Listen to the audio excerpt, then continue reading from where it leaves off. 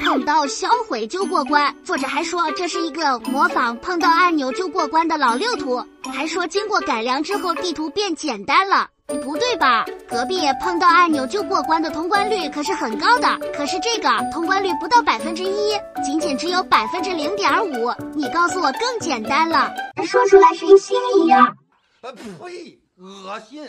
其实这张地图非常的简单，看到这个销毁了吗？碰到它就能到达下一关。过程中我们需要通过作者给我们设计的层层关卡，直到通关。前面3关只需要一直向前就可以。第4关前面是假销毁，真正的销毁在屁股后面。第5关只需要一个滚动追上销毁就 OK。第6关一进来就发现这里有点不对劲，杀！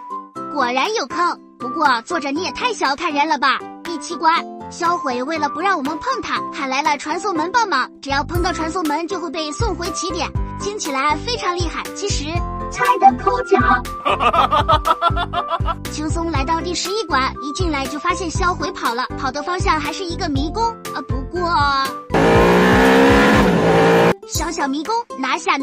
第12关很明显前方是不可能通过的，那么真正的路线就在这里。一路小跑直接来到第18关，销毁又喊来了弹床帮忙。恕我直言，我不是针对谁，在座的各位都是垃圾。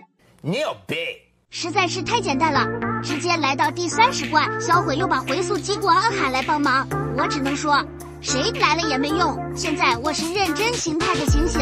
第31关躲避回溯射线，第32关躲避更多的回溯射线，第33关回溯射线，第34关还是回溯射线，第35关蛋贩子大军，第36关又是回溯射线。作者你是不是不行了呀？要是再没有更难的关卡，醒醒我可就过关了哦。来到第39关，这关有4块脆脆糖果，最后一个里面是100分豆。我玩的好像不是吃豆图吧？第2个里面是传送门，第3个里面是篮球，最后一个里面是炸弹。不是作者你有病吧？销毁啦！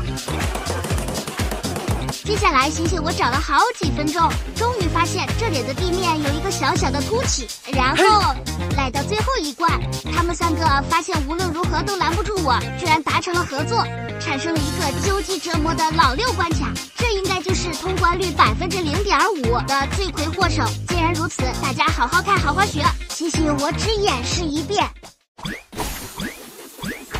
什么？你是怎么过来的？学会了吗？嘿嘿，不爱。